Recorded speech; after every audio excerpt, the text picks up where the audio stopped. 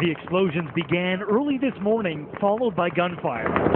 Terrified residents running for cover as militants stormed this compound. What noises did you hear first thing in the morning?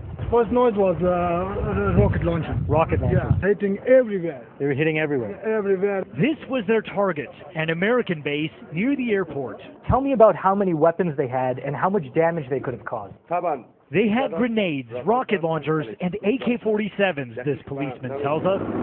With the base in lockdown and helicopters overhead, Afghan forces fought back after a 5-hour siege, killing all 7 of the militants without a single civilian hurt. The coalition was prepared to help, but frankly, they didn't ask for our help and didn't need it.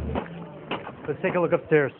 Inside the compound, the stench of gas and death filled the air. All of these are bullet holes, and you can see the burn marks on the wall. Everywhere, the floor was littered with shell casings and some things too gruesome to broadcast.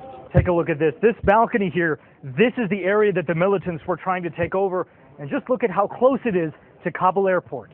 NATO calls this operation a success, but as we saw upstairs, But you can see that there is a hole. one of the rockets did hit the base, blasting a hole through an airplane hangar used by the American embassy. Oh, wow. It's another proof that even after a decade of war, the Taliban can still strike deep into the heart of the capital. Mohammed Leela, ABC News in Kabul.